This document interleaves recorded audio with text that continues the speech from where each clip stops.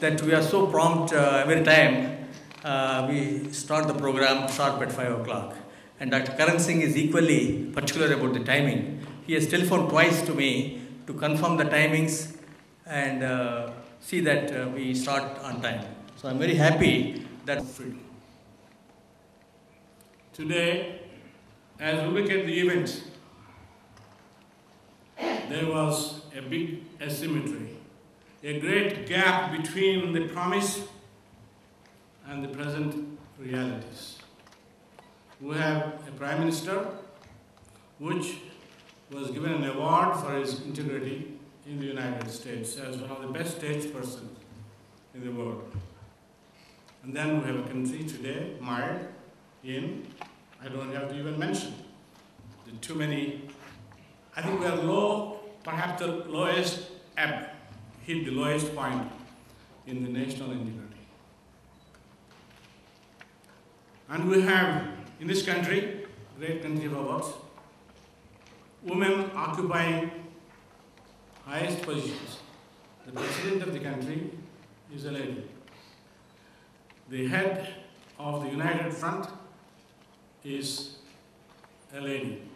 The speaker is a lady.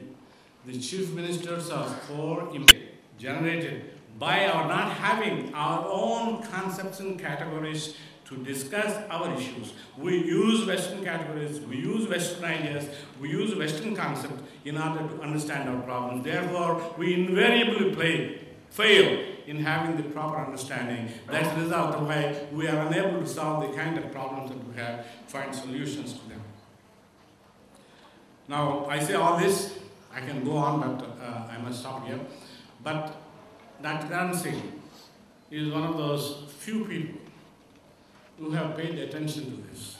If you read or hear him in his very many presentations, you can see here is a spark, here is an idea, here is a way that we can bridge this gap. And Gandhiji had done it. Radhakrishnan has attempted to do, but I don't think he succeeded. I think he had succumbed again to the Western pressures.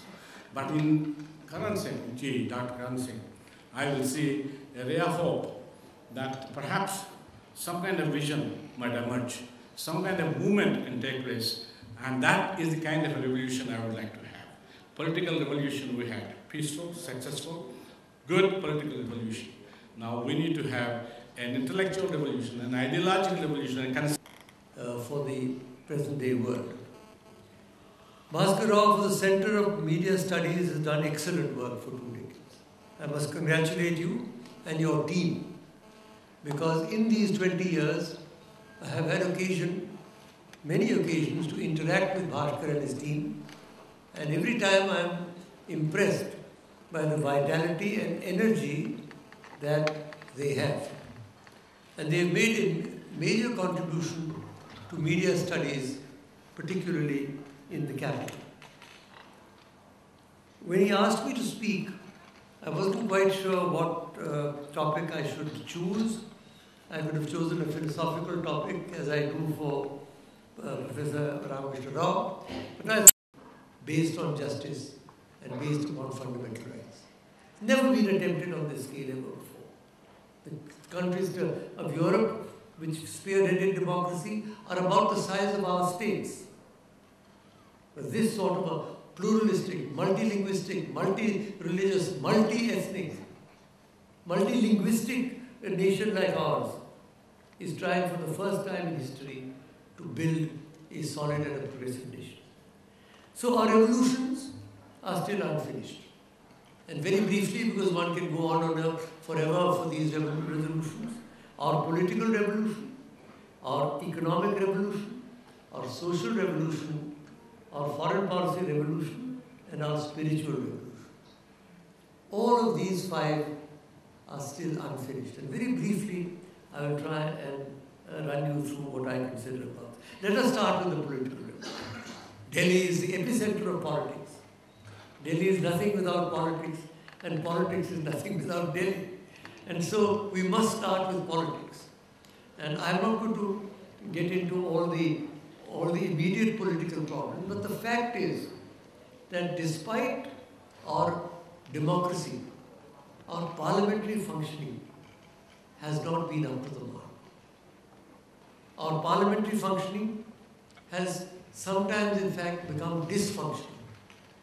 I joined Parliament first 4 years, that our arts, our music, our dance, our theatre, our literature is growing very well. There's been an efflorescence in the last 30, 40 years. Bharatanatyam, which was unknown in North India, is in every home in India. And when I open my cultural centres abroad, the first thing they want is Bharatanatyam and yoga. We owe a debt of gratitude to the South for having kept intact our cultural traditions when we were in the North were fighting for our lives. And now again, like a reservoir, it has come back in order to irrigate and illuminate our cultural platform. So that is good. We have to develop a proper approach to religion. I've been involved in the interfaith movement for many decades. We are a unique country. We have at least 9 world religions here. We have 4 Indic religions born in India: Hinduism, Jainism, Buddhism and Sikhism. 5 religions have come to us from West Asia. That is Zoroastrianism, Judaism, Christianity, Islam and now the Baha'i faith.